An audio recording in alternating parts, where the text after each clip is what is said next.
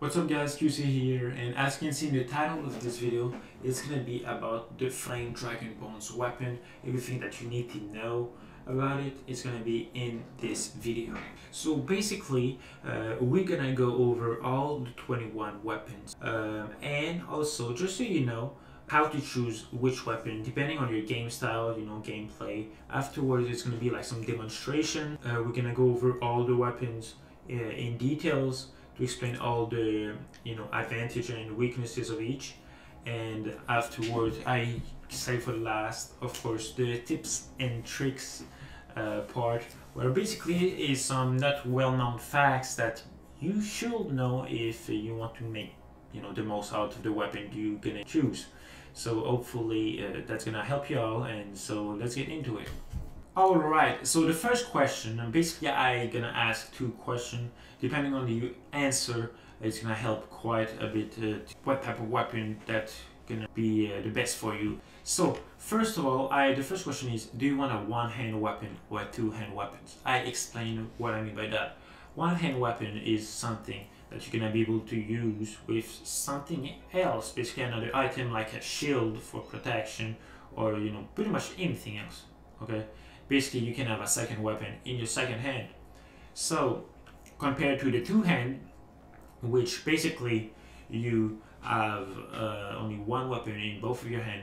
I mean, there's an exception if you want to avoid the penalty, which is the Titan effect. Let's say, just for the sake of this video, that we don't have this Titan effect, and so only gonna choose one weapon and you are not able to get a shield in your other weapons, or the penalty gonna be either level 1 or level 2. Level 1, it's basically gonna reduce 25% of your attack speed and your damage dealt, and the level 2, it's gonna be 50%. Also, since the one-hand weapon can be more of a defensive type of gameplay, so it's to help survive beginners or early game, I recommend more to go on towards the one hand. But again, if you want to go all in for the damage, try to one-shot the enemy before they actually are able to attack you, well, the two-hand may be what you are looking for. So depending on your strategy, in the first question, one hand or two hand, the second question is the same. So do you want a close range or something more longer, like a longer range? There is some weapon in the game that have actually the effect of reach 1. Basically you can hit enemy from a further distance, and even if it's a close range weapon, since you can hit it further than the regular weapons, hit them from further away, be more safe, get as much distance as you can. That can be also the the longer range. Again, depend on your strategy. So I'm gonna first start with the close range one hand weapon. After do the longer range, after two hand close range, and after two hand longer range. Close range one hand, there's only 5 weapons that I put there. I'm not gonna read all the stats out loud, you're gonna be able to see it for yourself right there. I'm gonna focus more on what type of strategy you can use for each, and what are the pros and cons for each, what's good and bad. So the first one is the regular sword. The regular sword, I mean the Flame Dragonbone sword. Basically it's a balanced sword, decent stats. It's not the biggest, but it's not the lowest either. The only downside is there's no effect, so there's no reach 1 that can attack further away. It just basically the stats. Since it's the most balanced one, it's gonna be easier to fight in all scenarios. But if you're gonna fight in certain scenarios, or your gameplay, you already know how you play normally, well, that's when some specific weapon can be more good for you. It's the saber. Basically the saber, it's again, it's a decent attack speed. The attack damage is kind of low, but it's mostly to survive. The strategy that you're gonna use for them, it's when you don't want to die. Early game it's way better. Since late game you're gonna be able to get better armor, and so you're gonna be able to play a little bit more risky with your main weapon. You're gonna be able to do extra damage when the enemy's chest is uncovered, so when there's no armor, and also only when the mob have less than 2 points in armor, which is really important, because you know, even if there's no armor, if a certain mob is a little bit more tanky, you may not be able to get the bonus damage on the chest right there. It's better for the survivability, because the damage absorption to help negate some of the damage. Basically 25% total of the damage that you don't get inflict gonna be negate completely. It's gonna be dealt on the durability of your weapon. So basically you sacrifice the durability of your weapon for your own health. It's a good way to, you know, to stay alive, but you're gonna have to change this sooner than the other weapons since the durability is gonna be lower. The rapier is pretty much the same. Basically, you got a good attack speed. The damage though is not great once again, but it does some extra damage when the enemy is completely unarmored and that it's lower than 2 points of armor. So it increases survivability also because of the damage absorption. It's the same thing as before. 25% of total damage that you should get is gonna be negate. Instead, your weapon durability gonna take a hit. It's quite important. It's before in the 2.8 it was only when they are unarmored, but now if they're naturally tanky, you may not be able to get extra damage. So they nerf quite a bit the saber and the rapier in 2.9. It's the hammer, which is basically okay attack speed, some good damage. It's advanced knockback level 2, gonna push the enemy further away. It's gonna be able to inflict nausea when they don't have a helmet on, so that's really good against the PvE, so basically against mob. But if you're trying to do some PvP with it, it's gonna suck, since a helmet is like the first thing you're gonna want in a PvP match. PvE, it can be useful to inflict the nausea at 2nd level. Basically, also I forgot to mention, all of the Flame Dragonbone's weapon inflict burns and knockback, but I'm not gonna say it for every single one of them. This one I said it only because it's the advanced knockback. It's the 2nd level, so you punch them and they go even further away. And now the last one in this category is, so it's a decent attack speed, some good damage. It does 50% damage more on the undead creature. If you know you're gonna do like battle tower that there's a lot of undead spawner, or dungeon that there's a lot of undead, it can help you out quite a lot. It's some pretty decent stats, high stats borderline. Only problem, it's all there is. There's no effect going on with it. So you only want to use that when you're gonna hunt for undead creature. Alright, so now it's gonna be the longer range one-hand weapon. I'm gonna go faster on them since there is some stuff I'm gonna save for later on. All of the throwable weapons are capable of being used close range, but it's also possible to use them long range.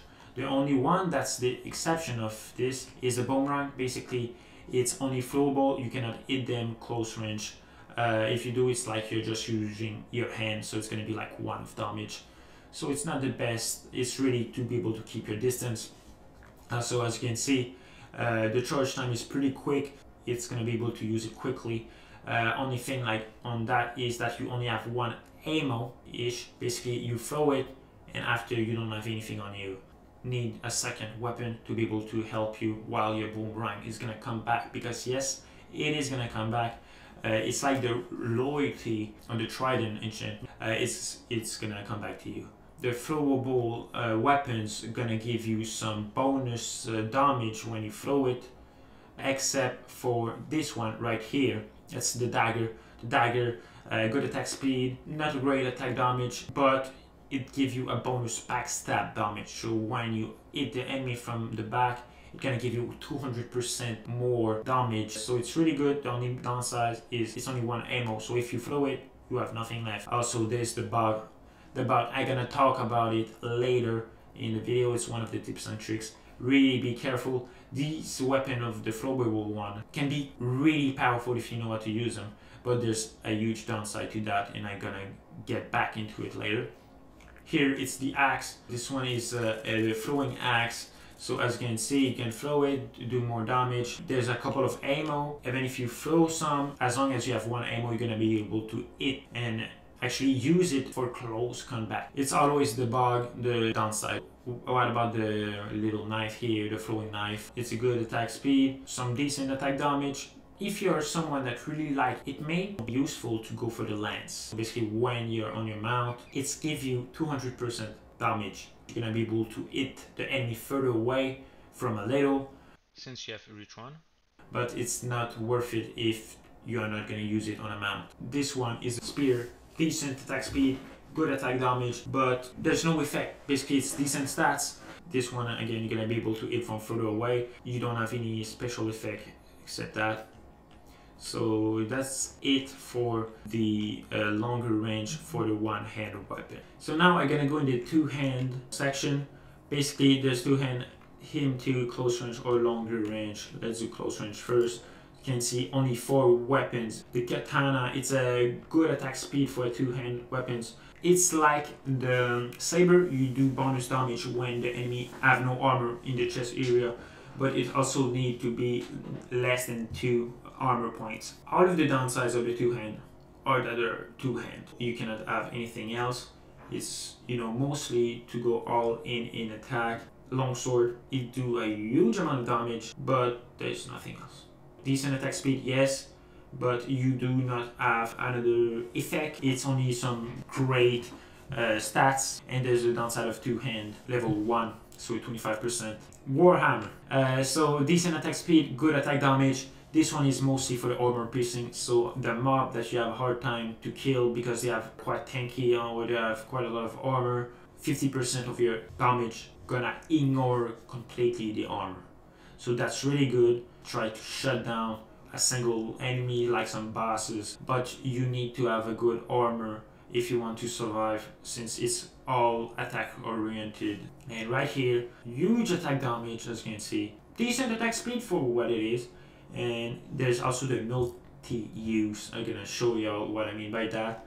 Basically, you can also use like an axe, but from there's actually another trick. If you're using it correctly, it can be one of the best weapons in the game.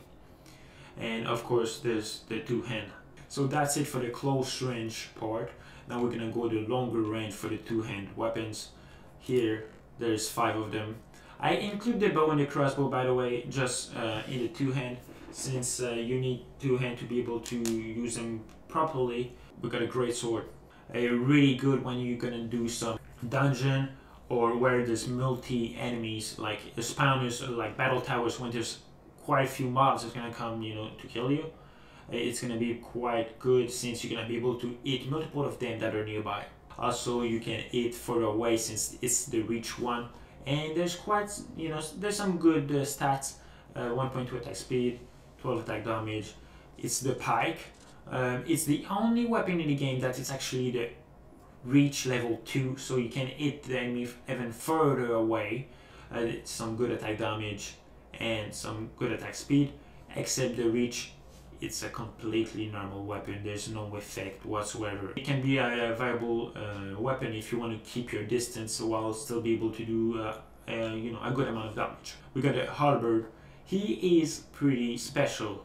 And before everyone's gonna flame me in the comments because I wrote down it's unreliable, let me, you know, explain first.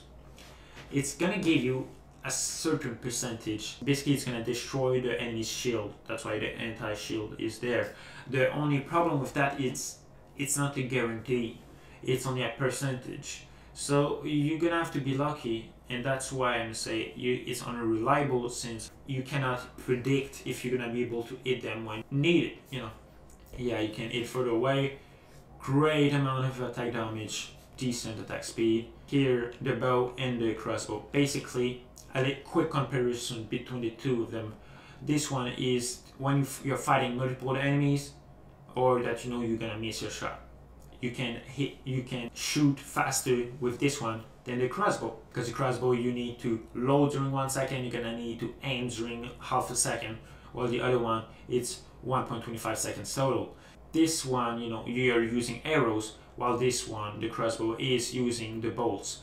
Bolts are way more expensive to do. It's really good to kill some boss that are harder to kill because there's more penetration with the crossbow, depending on which bolt, the iron one or the diamond one, that you're gonna use. You can use them to hit further away, like the range.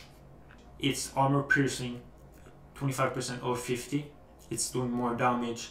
The problem in all of this is when you actually gonna do them, it's 1 iron ingot for 4 bolts. It's gonna be used quickly, and it's the same for the diamond ones. So that's why I'm saying it's a little bit more late game. Pretty much over with explaining all of the different type flame and Dragonbone's weapon there is. Last part, the tips and tricks section. As I said earlier, the great sword, what I was talking about, the hit multiple target, reach one, so you're gonna be able to hit them from further away. For example, and as you can see, I hit one zombie and those around him actually, got some damage. Here now it's the reach level 1. I'm just gonna show y'all quickly. So basically here, but the reach level 2, it can hit them from here. So, and here it's like 1 block less. What I was talking about earlier, basically the boomerang, it's not gonna be able to hit all the enemies in a line. Basically it's gonna hit the very first enemy and gonna come back. So it's not like an AoE type of attack, it's just the first one, and while you throw it, as you can see, you don't have your weapon. That I'm gonna show you the throwable, the big downsides I was talking about. So first, as you can see, when I throw it, there's a different time of charging for each. When you throw them, it's going in the good direction, right? But when you actually hit the enemy with it, you can see it's actually bounced back from the enemy and, come back towards you. The downside of all of that is it can hit you, and if it did, it's gonna do the massive amount of damage. It's still doing the most damage in the whole game. It's 36 when it's thrown, so it is a lot of damage. Also, the downside of the throwable weapon is when you throw them too far away, they're gonna despawn. If you throw them and you die, they're gonna despawn. When you don't have any more ammo, it's gonna take a spot like a slot in your inventory, but you are not gonna be able to use them at all. And even when you're gonna try to hit like close range enemies, you are not gonna be able to. You can see the numbers of ammo that you have right now. This one is 16, 8. This one is, there's only 1, so if you miss, you're kind of screwed. And the javelin, there's 4. Of course, right now it doesn't, lower the numbers since I'm in creative. You gotta be careful with that. Since, for example, with the javelin, I throw it, it hits you, you can die, and if you die, the ammo you just used gonna be lost forever. You cannot make any type of ammo. When you use your mount and you use a lance, it's gonna do more damage. For example, here 68, you hit, now it did 19. So you saw, like, normally it's reading that you're gonna do like 7.5 attack damage. It was bad quality, but you understand that I did almost a triple of what I was supposed to do since I was on my mount. If I'm not on my mount, I did only 6 damage. So there's quite a big difference in that. Is the importance of choosing the good weapon for Ant here. I'm not sure how to pronounce it, sorry if I'm wrong. If you hit with a sword, it's like if you're hitting wood, you're not going to do as much damage as you should. For example, I use a diamond sword. It's supposed to do 7 damage, it did 4 only. The axe is really good. Now this one, and that's why even the battle axe is even more viable option here, since you can use it to fight and to cut down trees. And since this mob is a tree, you're gonna do huge amount of damage. But you're like, well, yeah, it was only 12, HP left, and it does 18 attack damage. He got more than 100 HP left, 107 to be fair. Now I'm gonna hit it once and see how much damage I'm gonna do. It did literally actually more than 50. It does quite a lot of damage. Why? Well, if you're using axe to beat a 3-ish mob, you're gonna do more damage than if you use a sword. The same thing with the Geonak. Geonak is basically our spawning. There's 1% chance when you're destroying mineral resources like iron, diamond, whatever, to spawn, and they're gonna attack you.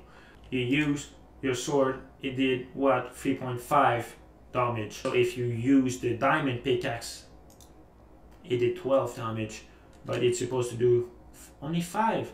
That's just the importance of you need to use the good weapon for the mob you're gonna hunt. If you know it in advance, or if you know you're gonna go mining, sometimes instead of get your sword out, it may be more useful to just get your pickaxe ready to fight, since the Geonak, for example, are weak against the pickaxe. That's pretty much it. You know the deal. If it helped you out, like, comment, subscribe, comments. If you have any question, I'm gonna do my best to answer them as quickly as possible, of course. Join my Discord down below. I'm probably gonna do a summary of the whole video in a chart, so like in a single picture, so you're gonna be able to use them whenever you want without watching the full video once again, since I know it's a pretty long video, but I want to make sure to cover everything there was to be covered. I also stream. Check in the description down below on my Twitch. Thank you for watching. Ciao.